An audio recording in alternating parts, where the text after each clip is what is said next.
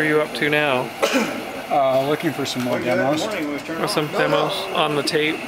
On one of Maury's older tapes.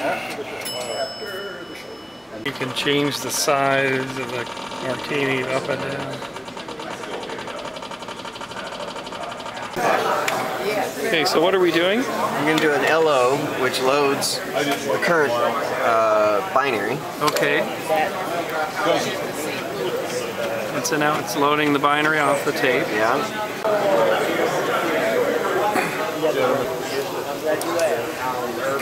There it is, bouncing ball. And I'm speeding it up. Okay. Now the dinging sound, That's the chime. That's the halt chime. Oh, that's the halt chime. Yeah. When you execute a halt instruction, it rings the chime. That can be turned off by the knob here. Beautiful.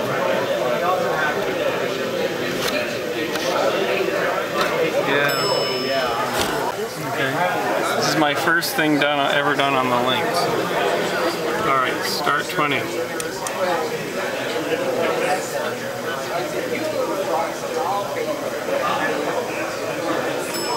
Great. So what are we doing? Well, the tape hubs on the LINC have lousy set screws, and they shift on the shaft.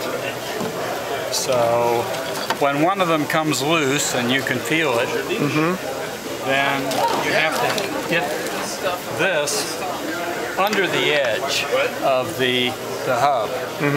Now, in general, you have to pull the tape unit out to do that. But you can get to these two, so I can just show you what you do. This will take a moment or two.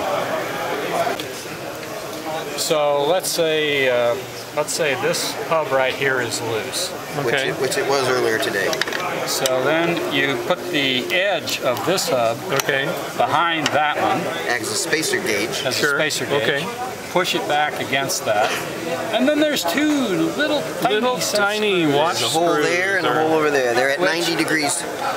And the shaft has that 90-degree V in the shaft. You know, it's round. It's 3/4 round, and then it has a V in it. So you have to sort of align. First, you have to find the hole down in here. Okay. Which is, it's quite a bit of wiggling.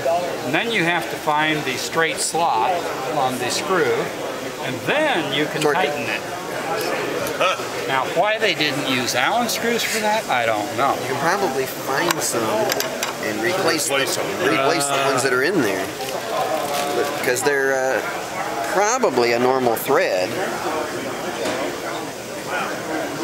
They're a rather coarse thread. It's kind of it looks to me like it may be like an 8, a coarse. How do we load these tapes?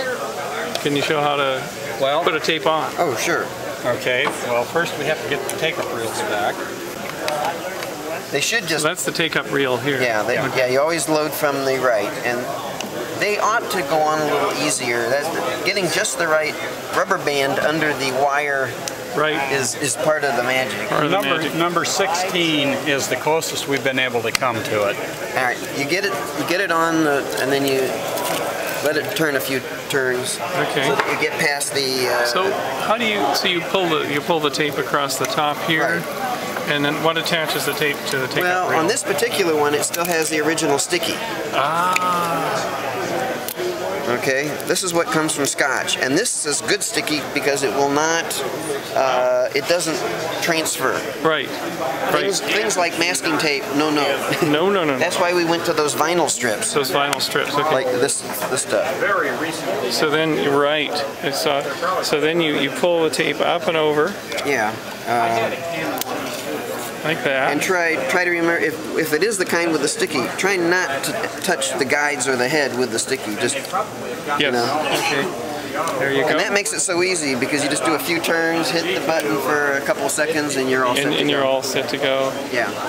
And then how do you come here and do... get started? Yeah. Well, octal 703-7300. That's the magic how to start lap 6. 701-7300.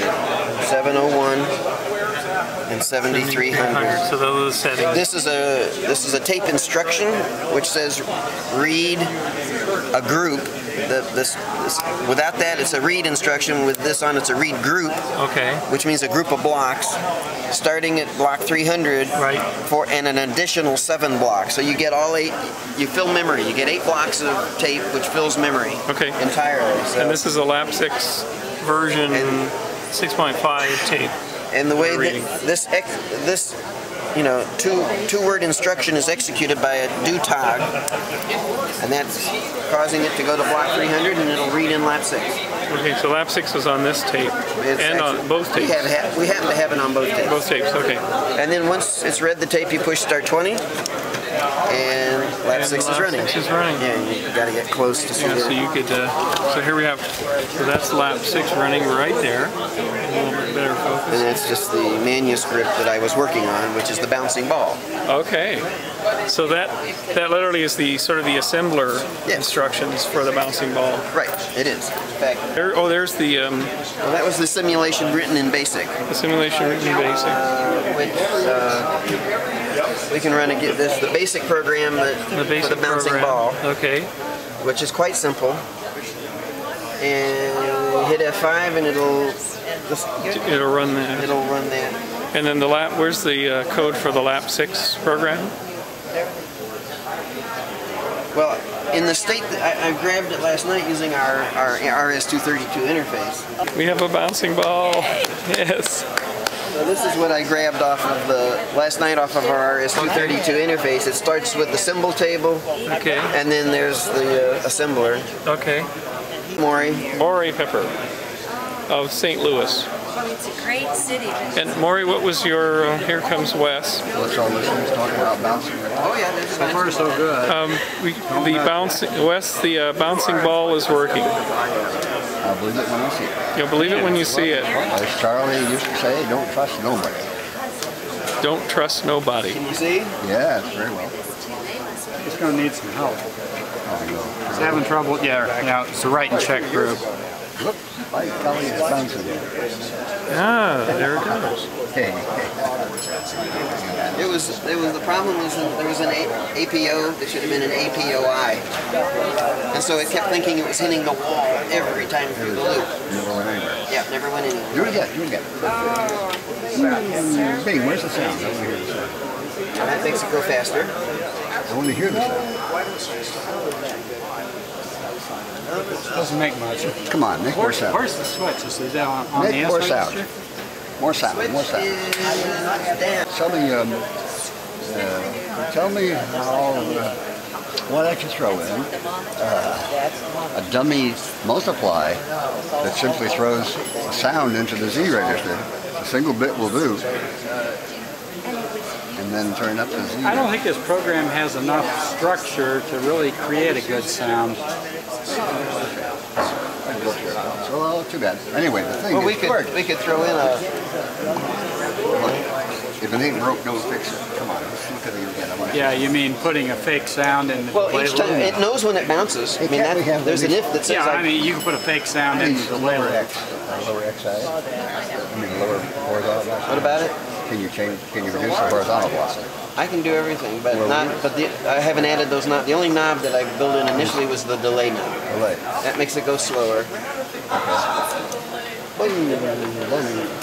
And that's live. I can turn that up on the fly. Okay. And I mean, I was just guessing. The parameters that it's using right now were all guesses as to what would be a reasonable delay without doing any calculations. Held gravity movement. Yeah, but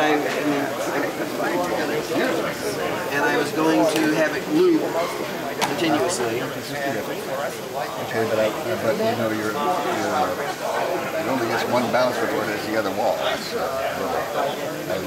Well, I mean, I was going to put the wall. I was going to have the wall shiftable. I was going to have horizontal velocity shiftable. Exactly. Well, they're all parameters that I built in so I could do those. Okay. But that's the curse of the programmer.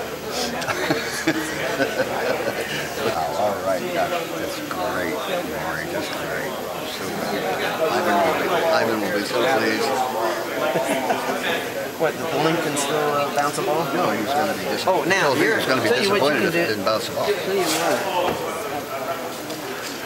This is your the thing you mentioned was let's display more than a dot. What's a decent approximation of a circle that we can do with, 4 or 6 dots? 4 adjacent dots. 1, 2, 3, 4.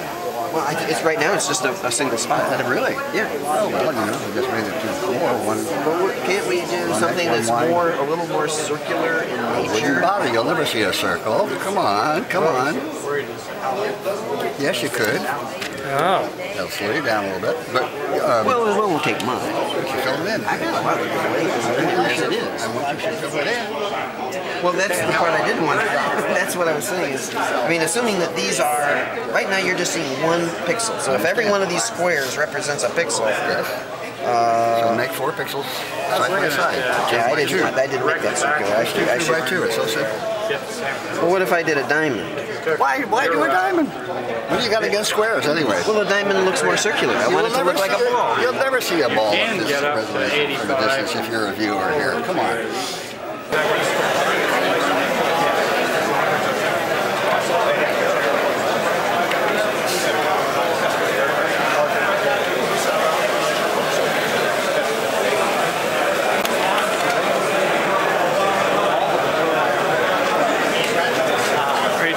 Bouncing ball? Well, I'm trying to repair the bouncing ball because it wasn't working very nicely.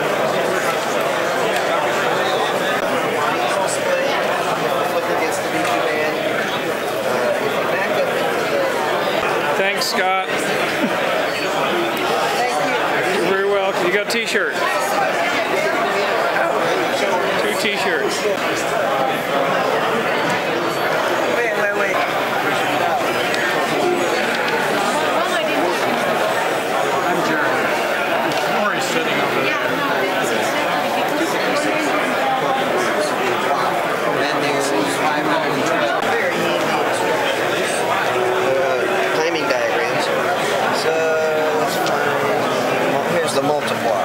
What's the question? The question was how many cycles to do a multiply instruction.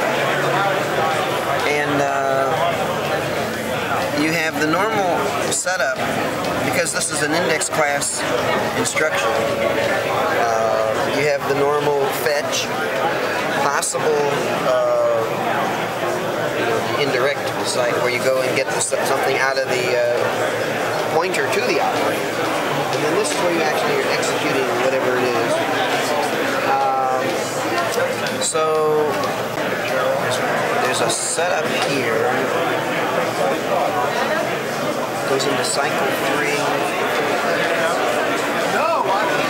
Did you work it out? Did you work out the answer? To this? Yes. A multiply takes 14 or 15 cycles depending on the class, the fetch class. If it's the immediate version, it's only 14 cycles. It's 15 cycles if you have to fetch a indirect operator.